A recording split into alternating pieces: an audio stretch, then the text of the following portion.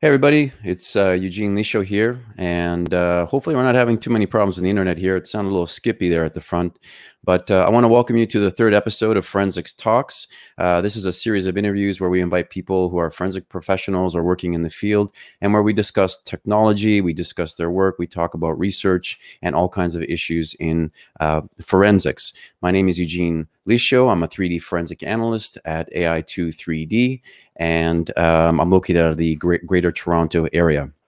Now, just before we get started, I just want to make a few little announcements. And the first one is that Forensics Talks happens every Thursdays at 2 p.m. And so make sure that you subscribe. This is an informal discussion. We just have an open conversation. And so if you have any comments or things that you want to include or whatever, by all means, please just drop them into the comments section and we'll do our best to answer some questions. I'll check them every now and then. There is a couple of announcements. So one of them is the IABPA. So that's the International Association of Bloodstain and Pattern Analysis. And what I'm going to do is I will bring that up, and I want to show you that they've just announced their conference. And that particular conference, if you go to their website, it's iabpa.org. And if you go into the conference page here and then go down to annual conferences, there's a call for abstracts. So at the moment you can't register, but if you're interested in presenting, by all means, please do so and check that out. Also, next week, we're having our Shooting Reconstruction Week. And so there's going to be a series of videos that we're going to be releasing about shooting reconstruction. And if you're interested, please go to my website, ai23d.com/register, and just register there. And what you'll get is some emails that come out to you with links to those particular videos. And don't forget that webinar on September 21st. Okay, so today I have Mr. Alex Harvey, and he is the co-founder and creative director of River. And let me just remove the stream here so I can get back in. If you haven't heard about River, or reality and virtual reality, they do some pretty amazing work in VR and 6 degrees of freedom and all kinds of stuff. So really, really interesting. Alex has experience in the games industry. They've done work for the BBC, for the Ford Motor Company. And his job is to guide the River brand and online presence. And they do a ton of stuff online. So if you've ever gone onto LinkedIn or to YouTube, you'll see that they have all kinds of videos and all kinds of information that they have provided. He's very passionate about the digital camera, about videography, and not so much being in front of the camera, but I feel he's the kind of person that is really interested in creating things with the camera. And there's a quote here that I have from him that says, "I love the feelings and memories we can evoke in VR when technology, creativity, and innovation collide." On that note, Alex, hey, welcome. Thank you very much for being here. Hi, Eugene. Hey good there. to meet you again. Yes. We haven't met in person for a while, but online is good enough. Yeah, well, unfortunately now it's all online. So we met in Germany. I think that's where we first met in person, and I had the experience of trying out one of your systems there and in VR, and I was really, really impressed with the quality of the VR experience and also the interactivity and that sort of thing. We're going to get into that stuff. What I'd like to ask you is just give us a little bit about your background and kind of how you landed in this role that you're currently in. Yes, it was a bit of a mixed start. I sort of went through all the rubbish jobs that you could basically name, but then finally found what I wanted to do when I landed at Codemasters, and from about 2005 onwards, I was at Codemasters making racing games. But I was in the video team there. I was making their promotional trailers, so it was very much my job to drive around in these cars in a game all day long, and then detach the camera from the car and then work out how to make a nice trailer for sort of TV, cinema, and online adverts. So sort of pushing things online, like you mentioned about LinkedIn. That's probably a lot of where that stuff comes from. But in 2014, we started a production company first called Infinite Pixel that was doing mainly 2D and drone videography trailers. But then we moved into 360 video production, and we started River. And yeah, we started doing lots of things promotional wise. For one of the ones we did in the early days was for Thompson Holidays, the TUI, the holiday company. Okay. So we went away to their cruise ships in the Caribbean and 2 of their aircraft in the UK with a team of about 4 or 5 of us. And we basically 360 videoed the whole of their cruise ship, all the rooms, on board the plane to show the extra legroom. And anyway, that's how we started River Link. That was its first incarnation, if you like, because they wanted to show it in the holiday shop so that 4 people could experience the same holiday at the same time as a promotional trailer. And then we started doing much more photogrammetry and 6 degrees of freedom virtual reality work for people like the fire service, DSTL, part of the Home Office in the UK. And we did some crime scenes for those guys, and we're on to about our 3rd scene with them now, with DSTL. But they're very much one-off jobs that we do for them, and they're not public, so we don't get to talk about those very much. But the fire service is where we've really shone, if you like, with the photogrammetry and the training, the mix of the two. And that's a product that's been going really well. So there's basically 3 strands. We've got River Link doing classroom training in 360 video.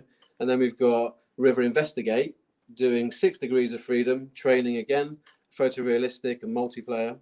And then we've got, basically, we do bespoke builds for people. So we can create a scenario or a promotional video, basically for anybody. We can scan anything. So we've got a lot of historical preservation stuff going on in the background as well.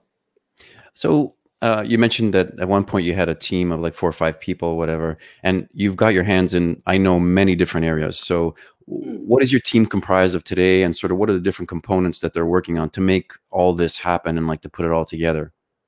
Yeah, so now we're at 15 people. We're going to be going to 16 at the end of the month with a new programmer, because that's an area we've had to upskilling quite a lot. But yeah, there's a couple of artists, a couple of photogrammetry guys, a couple of drone pilots, coders, programmers, and also the bit that I have to say is amazing all the time and I forget about is the back end stuff. You know, the emails, the calls that happen, and there's a lot of the team, Brad and Paul especially, that take care of that for me. And then there's a whole team of 360 videographers. There's like 4 or 5 of those guys, and they're going out all the time doing shoots, because when people say to us, okay, we want to have the training facility of River Link, but we don't want to shoot our own content, we go and do it for them. So we produce video from start to finish.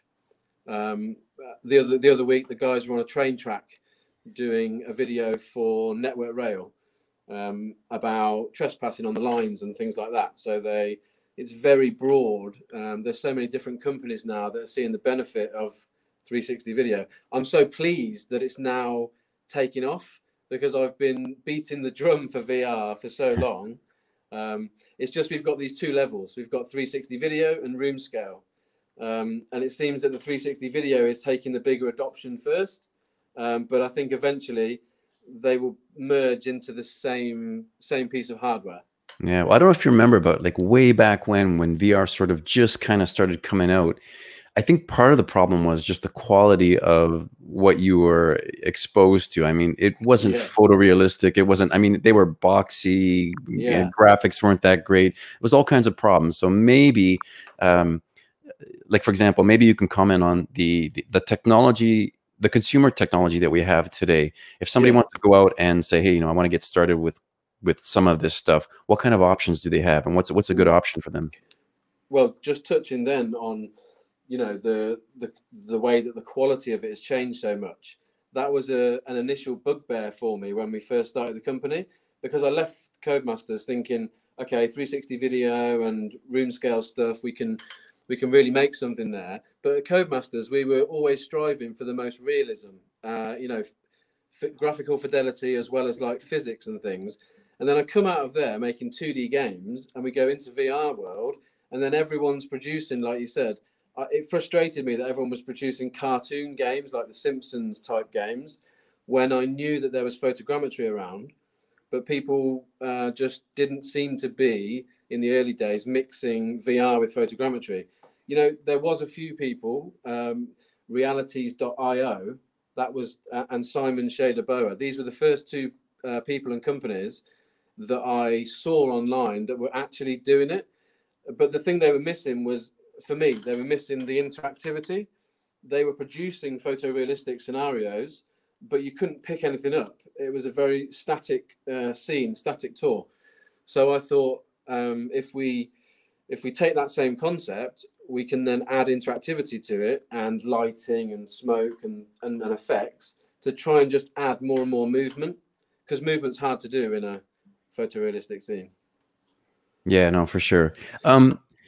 So I want to talk about two things in particular. So one is the investigate, and the other one is Riverlink. And I want the people who are going to be watching this after to understand the differences between them, because I'm not sure everybody's familiar with you. So, and there's people from all over the place here. So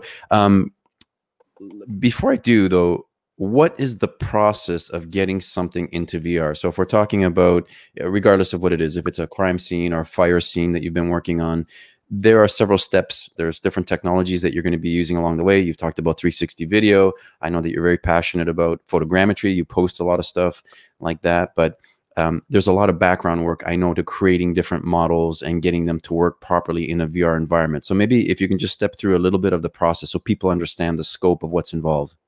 Yeah, you mean for the 6 degrees of freedom investigate stuff? Yeah. Yeah. Okay, so the fire service, I'll use the fire service as an example because it's one that I've spent, you know, the last 3 or 4 years in. The whole fire service training for fire investigation is normally done inside a metal container, usually out the back of the fire station or sometimes at a fire ground, and they dress it like a front room or a kitchen or an office, and then they set fire to it, and then they let it burn to a certain level, sometimes further than others. And then they put the fire out, and then they go in and investigate that fire. And what they're trying to do is learn about the smoke patterns and fire behavior and how things move in that space. But there was a restriction with that, because they could only go in and look at stuff because there was other people going to come through that crime scene, the fire scene, later on that day or later on that week. So this looked like a perfect thing that we could copy in photogrammetry. So Paul Spate and Leicester Fire Service were the first ones we worked with to create these scenarios. And we went down to one of their burn facilities. So this is now, okay, we've seen how you do your training. We think we can do it in virtual reality, but now we need to do the process that you talked about to get the things into VR. So we go down to Derby and we do a burn with Paul and the guys from there. And next door to the burn container, which was a metal container, we set up a photogrammetry rig. So the rig is a turntable that sits with a load of lights around it, and it has 12 cameras in an arc around the turntable. And then we turn the object and we take 300, 400, 500 photos of each object under good lighting conditions, and try and de-light it so that there's no shadows. And then we bring that into software. The one that we've been using mainly is Capture in Reality, and their software, well, the company's Reality Capture, or the other way around, I get confused. But their software is one we use. So we put those photos into the software. We align them first so it knows where all the positions were on the camera. And then we make a reconstruction of the data, and it builds us a mesh. And then with the nice de-lit texture, we can lay that on top. And then we can take the model out of the photogrammetry software and into things like Maya or ZBrush to clean them up and re-topo them. Now, I know that Reality Capture's got a lot more features recently, so there's things that you can do in there. So we're looking at different ways to speed up that workflow, because you do have to quite often optimize the geometry so that when you're viewing it in VR, you're viewing it in its most optimized state. So we can basically have it dark or light or there's lots of different maps that they apply to it to make it more optimized. So each of the burn containers might contain 70 to 150 items. So there's a lot of items to do. So last year we released it last year, but the year before that we scanned 6 different scenarios. So we did it 6 times with Jason Dean from West Mids Fire, and he was our advisor for the 6 burns. So we did it 6 times. The guys got extremely dirty, and we spent a lot of time at our facility burning things and putting them out. We also have a sniffer dog that comes in and does the 360 sniff around the scene to see if there was any accelerant used in the scene. It's just a nice little addition for the training guys to see, and 2 out of the 6 have accelerant, so it's cool. And then that software has now been used. We had a user meeting the other day, a user group meeting, where we had, I think it was 6 or 7 different people from different countries of the world all dialed into this call, and we were just discussing how they'd like to add features, what things were beneficial for them. It was really interesting to hear their feedback. But then I guess it leads on to a video I think you've got where we're just about to start testing live multiplayer. So within the River Investigate system, at the moment, the investigators are training people one-on-one in a classroom scenario. But now, as you see from this video, you'll be able to train with other people from anywhere in the world, still in a photorealistic scenario. This is me and Ross making a bit of a mess. Yeah, it's good because you can see the environment that we're talking about here, and there's the dog and the burn. Yeah. Well, I think that's important for like what you're talking about is it's not a simple process. There's this documentation, you do them burn, you have to pull out all the individual pieces that you're going to be interacting with. You have to, document them somehow with photogrammetry. You have to retopologize them. Basically, for those that don't know, it basically means that you create a mesh structure around this object. You need to simplify it, clean up how it's going to look in terms of the textures that are around it. And then you need to drop it into your software or the way that you're going to repackage all these things so that people can interact with them. So it's not a trivial thing. It is a bit of work. I know somewhat of what's involved and you more than anyone. So since we're talking about Investigate, let's get on to that. There's 2 products and I want to talk about both. So there's Investigate and then there's RiverLink.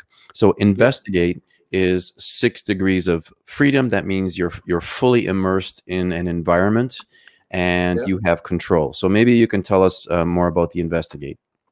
Yeah, so at the moment, Investigate is on Vive and Oculus. So we've been dishing out demo licenses to people that want to try it. But it's mainly at the moment for fire investigation or arson investigation, if we're American. But the thing that it is doing is allowing you to pick up things in the space and interact with anything in the scene. And we're using a Vive at the moment, and also Oculus. But obviously we can see a point in the future when things are going to get, we're going to be able to use the inside out tracking headsets, so we won't have to have the cables. And at the moment, we're installing like a big PC or a laptop into a venue with the lighthouses that you can sort of see up there in the corner. So it's a little bit of an installation at the moment. So I'm always keen to look at how that can be sped up and streamlined a bit. So as we move into inside out headsets, more like these type, these are tracking much more on the headset looking out, whereas the previous generation of headsets are being tracked by lighthouses and sensors looking in. So this eliminates one part of the process for installation that I think is going to be really beneficial. But also, Eugene, the Investigate at the moment is only focused at fire investigators and arson investigators, but we realise that quite often around the world, those jobs are done by police as well. So we see that Investigate is going to evolve into a product that is not just fire. It's definitely going to be going into the crime scene world. You know, not a lot more of your environment. But the key thing we're pushing for is, after COVID as well, I think that the new product that we've got coming out, which is called CSI Sandbox. So we're going to be able to give you, it's going to be built into Investigate, if you like, underneath Investigate. So the police might want to use the fire scenes or vice versa. But it's going to, because the fire scenes have an origin, you have a source of where the fire comes from. So we have to create the scenario, because it's real, we have to create the scenario where the fire started. But with crime scene, I've spent about 2 years in the crime scene world working out how they do their accreditation and crime scene training and all the things involved in that. And they really need to be able to dress a scene themselves, place objects in a crime scene for training themselves. So the thing that I can see happening with that, we're going to be releasing next year two experiences first. One pre-built crime scene that's already made, and one sandbox crime scene where you can move things around. But we've got one, well, a few cool features.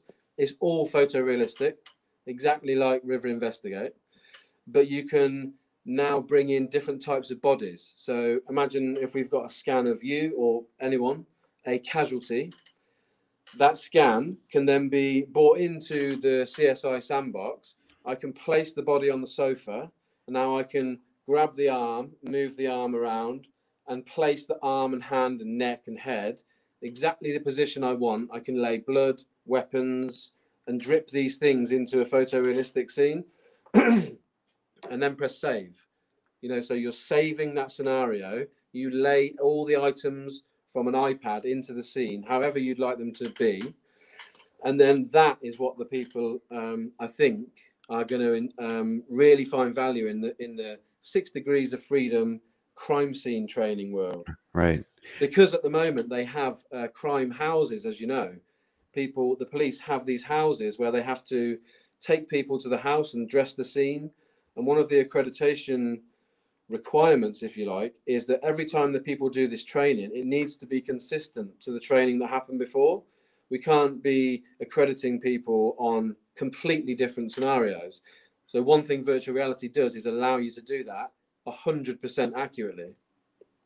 You know, one thing I was going to say was that there's no doubt VR has immense value from a training perspective, and I think that's currently why, you know, you guys are so successful. But I can see, and maybe you can see something in the future where, let's say, for example, there's some kind of a crime that happens, and then there's people who want to revisit that scene. How difficult would it be to, you know, use your platform to, you know, somebody has a laser scan or photogrammetry, and maybe it won't be fully interactive, but at least that they could be immersed and walk around and experience that scene. Is that something that would be fairly possible? Yeah, I think we've definitely, I think me and you have spoke about this before. I see that as sort of mid to late next year, when we can have, after we've done the CSI Sandbox, we're looking to have the ability within the River system to have the multiplayer features and the VR features available for ingesting of point cloud data. So from anyone's scanner, I can see a point when you can load that straight into the River Investigate system and now navigate around it in VR, you know, with a controller, with another person. You can measure things and take photos. But like you say, it is never going to be, unless you go and take 6,000 photos in a crime scene from every angle, it's never going to be a photorealistic representation with interactive objects, because you just haven't got the time to scan everything. But a laser scan gives you amazing data. Yeah, so you move on to this. Yeah. Yeah, So, I want to show people what, you know, something that you showed me here, and the quality of what you can get. Eugene, can you just go full screen for me on the video? Yeah, sure. Let you do that. Yeah, cool. That's cool, yeah. So like I just mentioned about crime scenes, there'll be a pre-built crime scene, one where you can't interact with objects. You can only interact with the objects that are relevant to the investigation. So there'll be about 20 objects you can interact with. But the rest of the scene, the clutter, if you like, in the scene, it's important to me that it looks as real as possible. So we've realized that when you do scenes like this with baked in lighting, like you won't be able to change the lighting in this scene. It will be as it is, but they just look stunning. Like this, you can get down and put your nose into the dogs. Not that you'd want to, but you know, this is a fully interactive VR crime scene that you can look under the sofa if you like. It's even got a nice, yeah. So this we're working with another partner at the moment that is allowing us to capture these scenes, and we're going to be doing something in the future. We're just working on that. When you talked about the multiplayer before, because I think that's interesting when you can have 2 or 3 people, but what are some of the sort of the technical limitations as to how many people you can have in and still get decent performance in one particular scene? Yeah, so at the moment, you're right. We've tested 10 people in the scene, and it was fine. We haven't gone past 10 at the moment, but as soon as you start throwing in lots and lots of objects or lights or movable, and everyone's physics are getting, you know, distributed between 10 people, at the moment, yes, we are finding it would get a bit laggy. So I think at the moment, it's probably not for mass amounts of people, but definitely coming up to sort of 10s and 20s for now.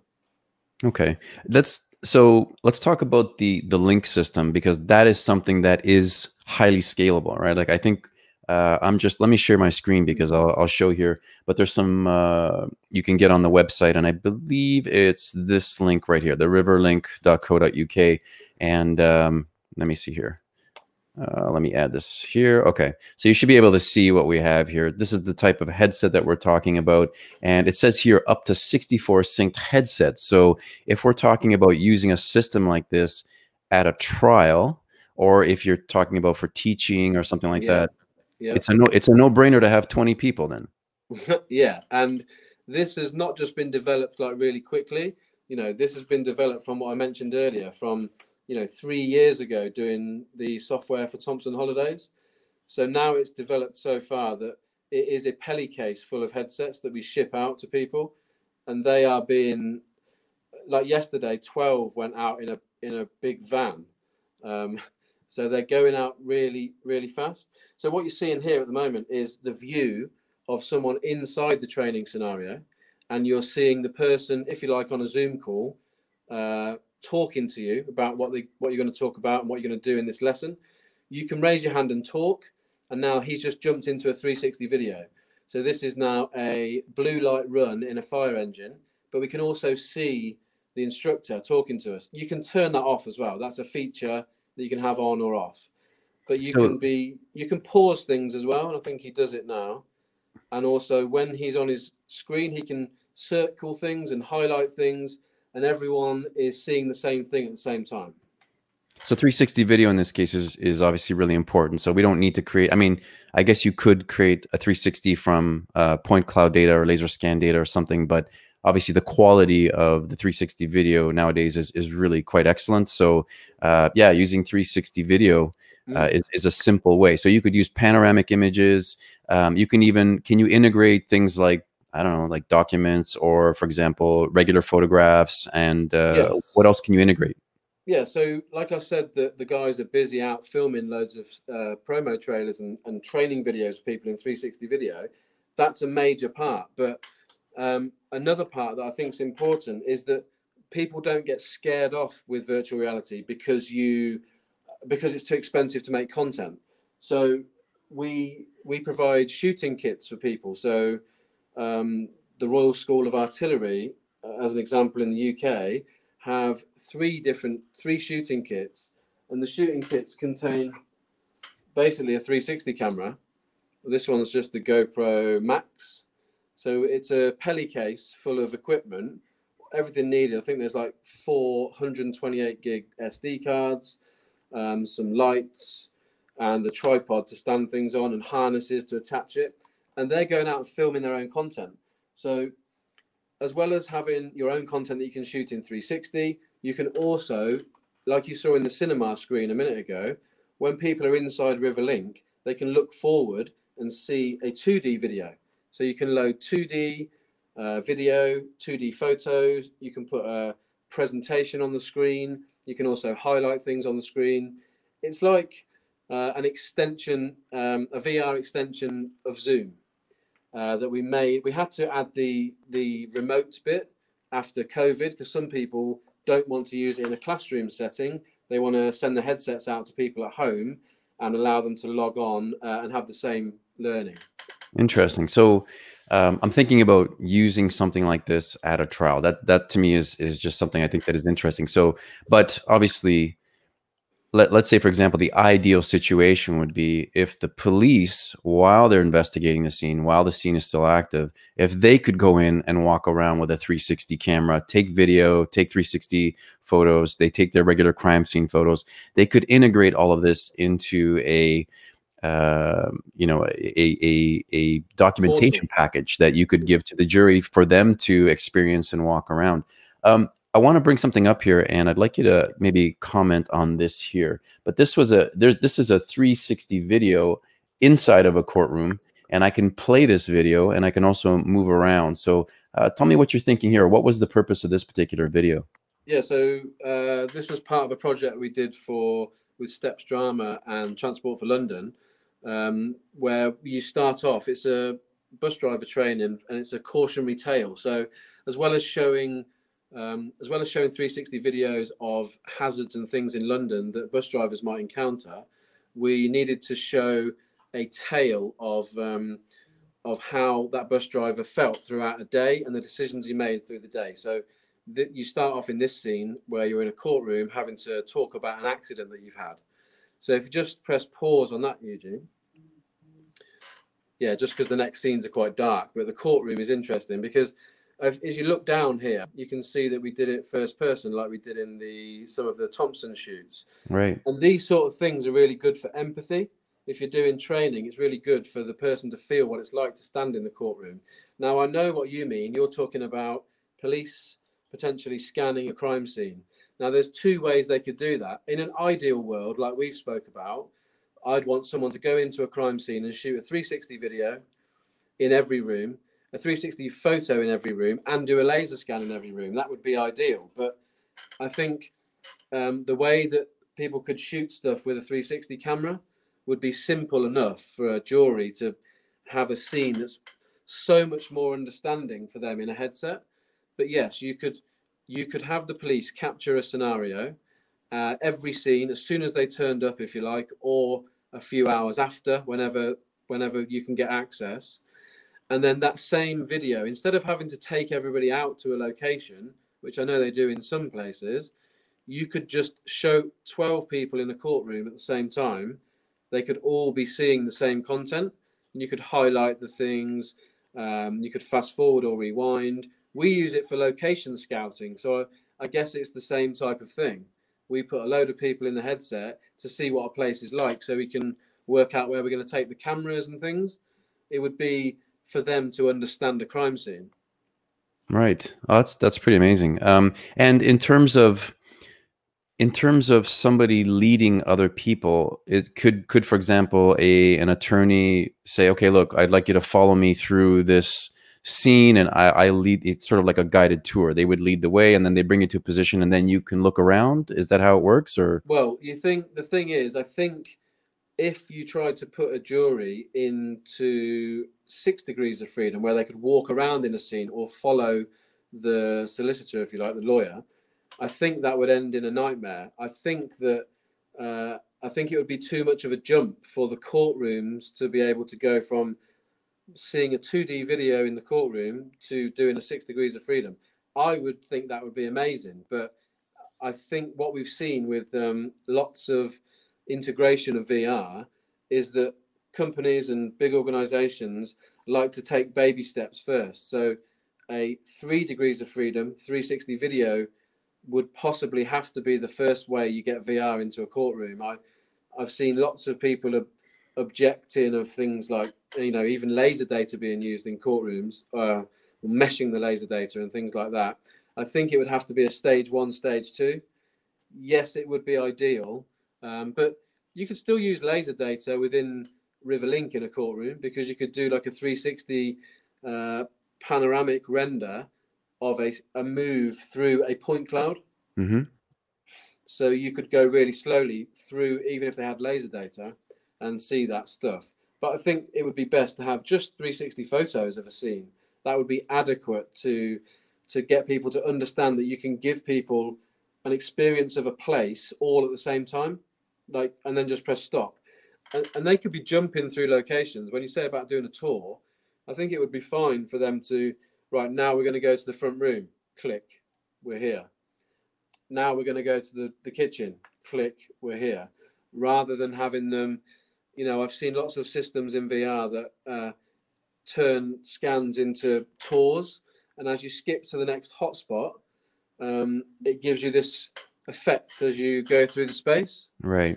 I think you can turn it off, but that's not good for people that have not tried VR very much. Yeah, you get the effect of the motion sickness, or the sickness of having that on. And I've experienced it myself playing some different some of these beta games or whatever, and Yeah. especially when there's like huge elevation changes and things like that, and you're moving rather quickly, you get that lag, and then all of a sudden, yeah, you want to take that off pretty quick. So yeah, if you're definitely not used to it, that could be a potential issue with 6 degrees of freedom in VR for sure. What's the largest group that you've ever put together on Link so far? On Link? Oh, Yeah. okay. Yeah. The guys did an install yesterday when I came in the office, and it was 46, but we've tested 78. I see on the website we put a number that was a little bit less, but yeah, we've tested 78 total.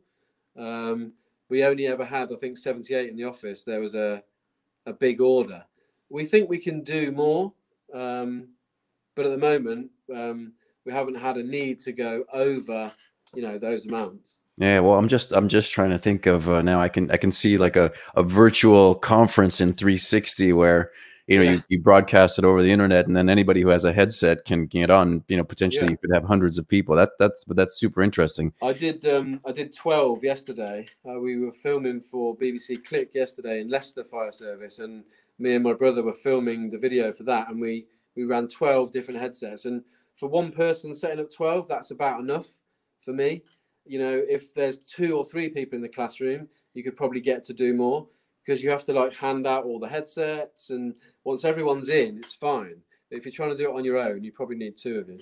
So to date, though, has anyone used the system at trial, or do you know if anyone's actually used it at a trial? Definitely not our system. I'm not sure that anyone else has, but I'd love to give it a trial.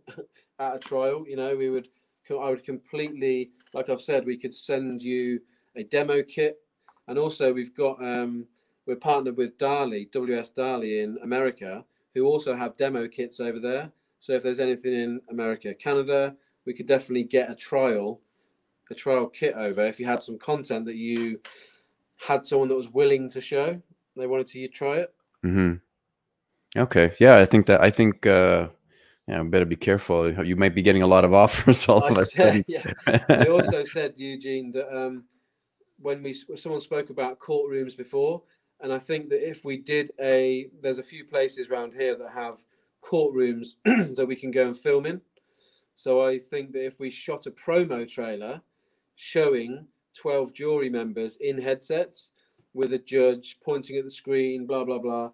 I think if we showed people how it would happen, I think people could visualize it and maybe go for it a little bit easier. Okay. Hey, I want to take one of the questions. Somebody's popping in here and asking about 360 photos. They have great quality 360 photographs, but how close are we to affordable, high quality video, 360 video, that is?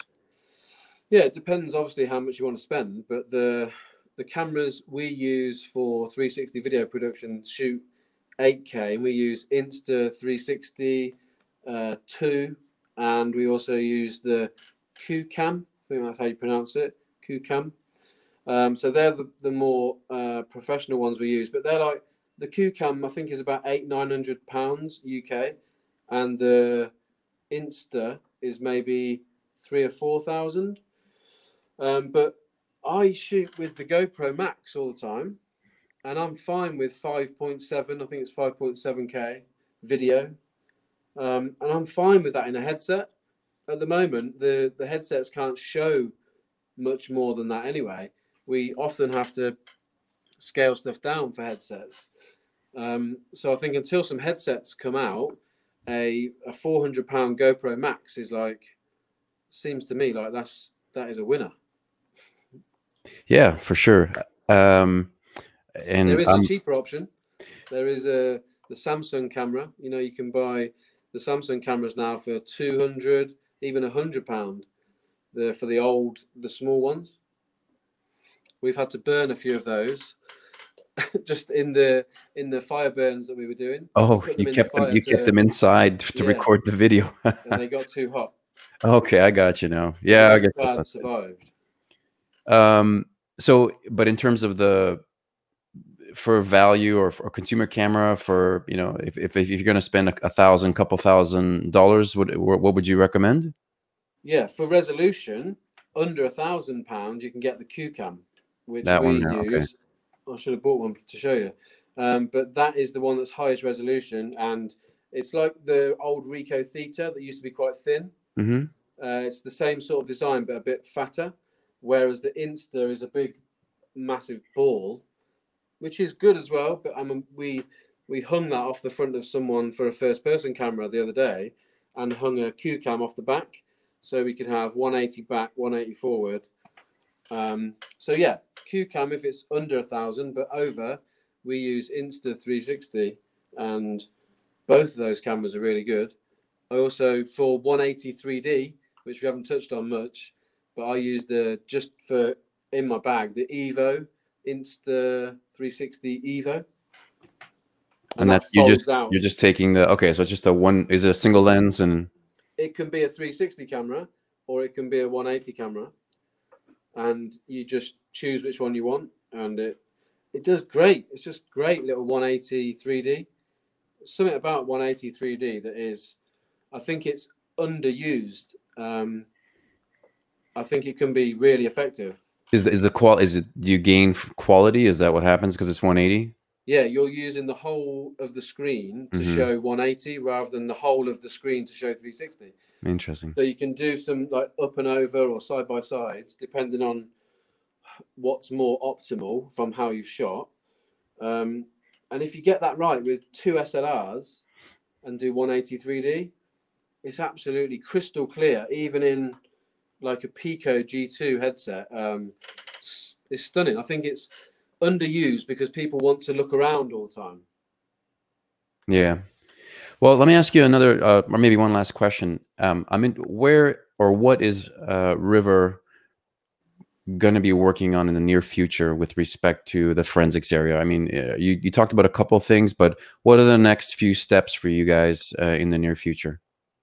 Well, it's basically for the crime scene stuff and the forensics, it is definitely the sandbox CSI where we're creating the dynamic bodies, the photorealistic scenes, the droppable blood around the scene, and those things all have recordability. It's important for the trainers to be able to see what the trainees did, so we can record the scene from any angle. We have a thing called VRM, which allows us to watch the person as they're doing their training and walking around the scene like we saw in the investigate video, but then you can press pause afterwards, rewind the scene, fast forward the scene, press pause and move the camera around the person. So it's like a spatial recording that you can go back and look at in VR or on a 2D screen. So they're the two things in the forensic world that we're really looking at. And for me, I'm massively all about the accreditation. I want to work out the accreditation world. So we've been meeting with different people and listening and hearing about things, skills for justice and UCAS. And there's lots of changes with the ISOs. So 17020 at the moment in the UK, I think it's a worldwide thing, I think, that is going to be a big part of our development over the next few years. After I speak to the universities quite a lot in the UK, and the ones that do the crime scene training courses, who now can't use the crime houses because of COVID, are asking their assessors, how can we now do this training? How can we now do these reaccreditations and these competency testing scenarios if we're not allowed into the crime houses? And I've heard that some of the assessors have said, use these photos that you took at the previous time you went to the crime house. So I want to speak to the different bodies to show them investigate, and we've been, you know, lucky enough to show quite a few of them, and the feedback's positive that this is a much better way of accreditation if you can record the whole scenario than if you have to look at old photos of a crime scene. Eugene, I think you're muted. I am. I did it again. Yeah, no, look, I just wanted to say thank you. I realize it's later there, and I really appreciate it. I'd like for those that are going to be watching this now and even later, just head over to the River website if you want to find more. There is no shortage of information with River. They're on LinkedIn, they're on YouTube.